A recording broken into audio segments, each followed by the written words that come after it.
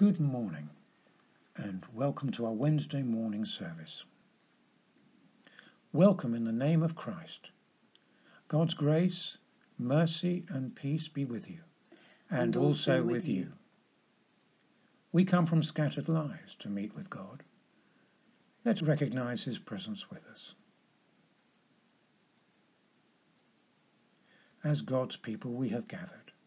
Let us worship him together. God in Christ has revealed his glory.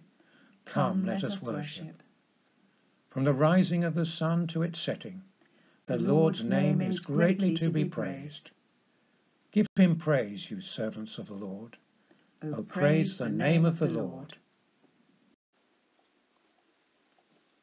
Our psalm this morning is Psalm 23. We're going to say it together. The Lord is my shepherd. I shall not be in want. He makes me lie down in green pastures. He leads me beside quiet waters. He restores my soul. He guides me in paths of righteousness for his name's sake.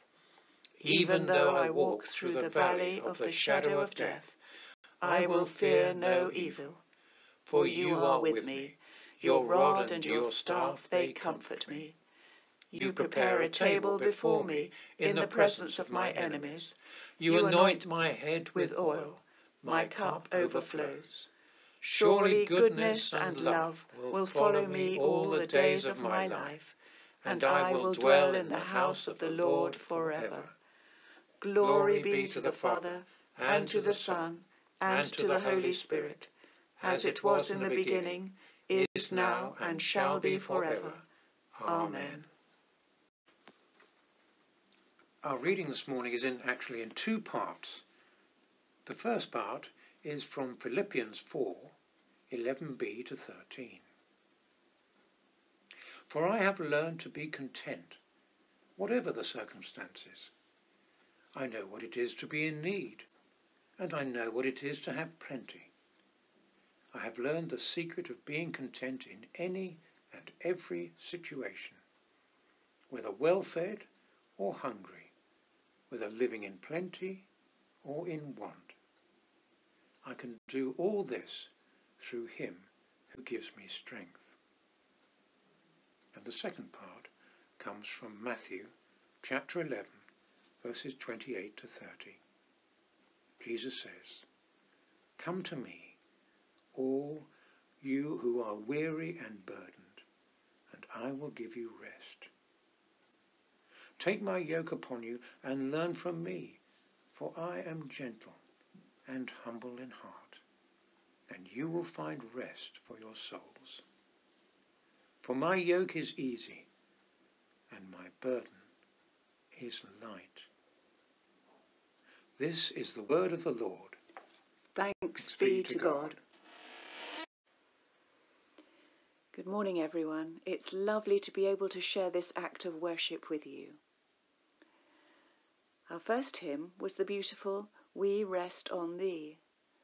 The words were written by Edith Cherry. She was born in Plymouth in 1872. At 16 months old, she contracted polio and had to use crutches for the rest of her life. When she was 6, her much-loved younger sister died. And then, at 12, she suffered a stroke, which seemed to unlock a spring of creativity, and she started to write poetry and hymns, and she wrote this one when she was 23. 2 years later, she had another stroke.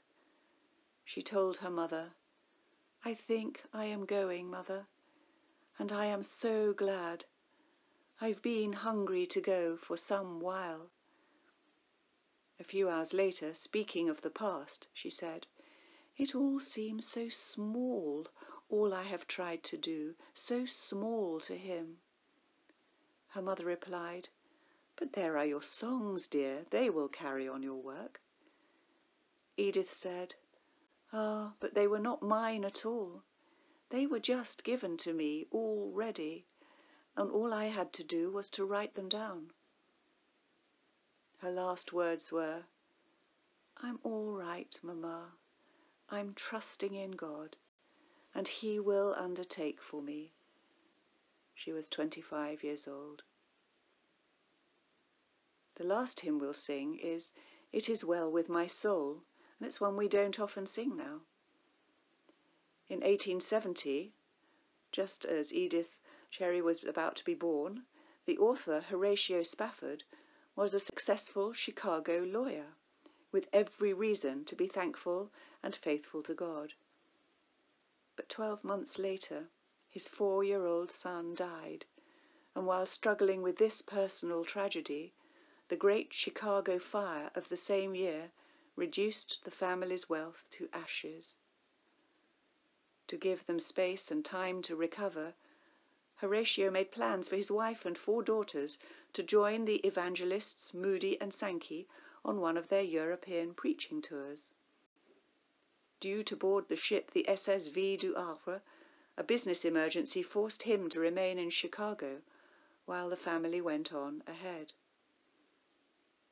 But in mid-Atlantic, the Vie du Havre collided with another ship and sank in just 12 minutes, losing most of the passengers and crew.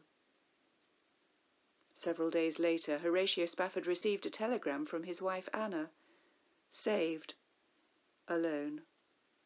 All 4 of their daughters were lost. He immediately set off to bring his wife home, and on this crossing the ship's captain summoned him to the bridge as they passed the place where the Vie du Havre was wrecked. He returned to his cabin and wrote the words which became the hymn, It Is Well With My Soul. He recorded that, we passed over the spot where she went down in mid-ocean, the waters 3 miles deep. But I do not think of our dear ones there. They are safe, folded, the dear lambs. Horatio and Anna returned to Chicago, where they had 3 more children, sadly one of whom died of scarlet fever. And then they went on to move to Israel, settling in the old part of Jerusalem. Serving the needy, the poor, the sick, and the homeless, their work became known as the American Colony. How could Horatio write those words, It is well with my soul, after all that had happened to him? Why was he not ranting and raging at God for the unfairness of it all? How could he go on to serve a God who would seem to have taken everything from him? Last week, wanting to look up the words of a psalm, I grabbed a Bible that had been my mother's. In the margin, in her handwriting, were these words from Psalm 16, verse 5. You, Lord, are all I have, and you give me all I need. Aged 66, she had fallen and broken her hip and wrist, and then very soon after, weeks after, my father was rushed into hospital, where he died after 6 weeks. All through her Bible are written quotes and verses that clearly gave her strength and a closeness to God while she was going through the hell of pain and grief. And I have heard from many that the more awful their circumstances, the closer God feels. Our heads may be full of whirling emotions of fear and loss or hurt, but our souls, the centre of us, are still, drawing our strength from Him, leaning on Him for support and comfort, knowing that He's there, in it with us. We rest on Thee. It is well with my soul. Though I walk through the valley of the shadow of death, I will fear no evil, for you are with me. Your rod and your staff, they comfort me. Amen. Let's pray. Lord Jesus, as we walk through this life following you, we're inspired by the heroes of the past with their stories of incredible courage and dedication. Thank you that we, as it were, stand on the shoulders of these giants when we hear of their lives. In our isolation, help us to think and pray for others across the world who've been much more severely challenged by COVID-19 than us. We pray particularly for Daniel and Amelia and their work in Rusa amongst disadvantaged people. We know that in the UK, care homes have been hit so badly by this virus. But how much more will Daniel and Amelia's work be affected in Bulgaria?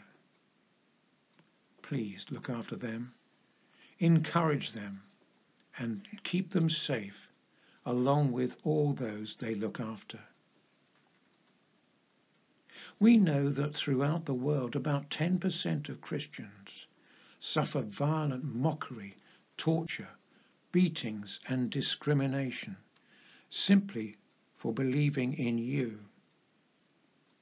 Unbelievably, in some countries, Christians have been blamed for coronavirus, so their persecution has actually increased. May this be a time when those brothers and sisters who suffer shine even more brightly for you, and may their persecutors see that shining light and turn to follow you. In this country too, may the church rise and be seen to be outstanding in its care, not just for churchgoers, but for whole communities. May your life, Lord Jesus, be obvious in believers' lives. So we thank you for the heroes that Sue mentioned, and so many thousands of others down the ages. May we, like them and St. Paul, learn to be content in our current circumstances and find our rest in you. Amen. Now we come to our time of confession. Christ, the light of the world, has come to dispel the darkness of our hearts. In his light, let us examine ourselves and confess our sins. Christ came in humility to share our lives. Forgive our pride. Lord, have mercy. Lord, have mercy. Christ came with good news for all people. Forgive our silence. Christ, have mercy. Christ, have mercy. Christ came in love to a world of suffering. Forgive our self-centeredness. Lord, have mercy. Lord, have mercy. May the God of love and power forgive us and free us from our sins, heal and strengthen us by his Spirit, and raise us to new life in Christ our Lord. Amen. Let's say the Lord's Prayer together. Our Father, who art in heaven, hallowed be thy name. Thy kingdom come, thy will be done, on earth as it is in heaven. Give us this day our daily bread, and forgive us our trespasses, as we forgive those who trespass against us. And lead us not into temptation, but deliver us from evil. For thine is the kingdom, the power, and the glory, for ever and ever. Amen. Let's close by saying the grace together. The grace of our Lord Jesus Christ, and the love of God, and the fellowship of the Holy Spirit, be with us all evermore. Amen.